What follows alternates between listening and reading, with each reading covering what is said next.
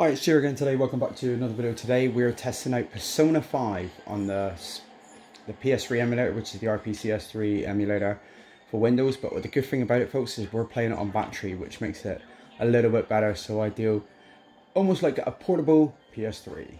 So it's good that this PS3 emulator is coming a long way now. So with the emulator P coming so, on a lot of games now thoroughly playable, it's really good that we're playing, games are playing really well.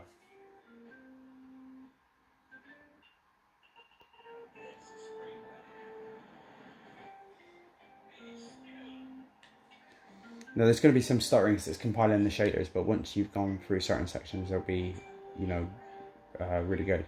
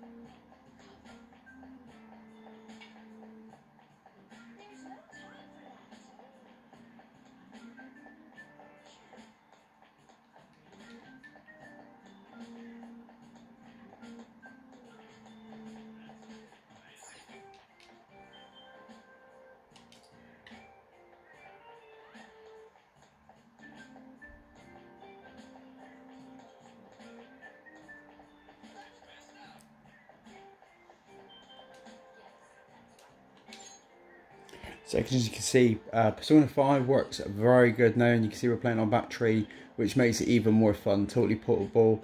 I haven't really had a chance to have a look at the settings, but there you go. It's looking really good. Gran Turismo 5 is other games that I like to play, but it seems to have a lot of issues at the moment. Keeps crashing, so not sure. And some other games I'd like to test out as well. So hope you enjoyed the video. Stay tuned for more. So see you soon. Bye for now.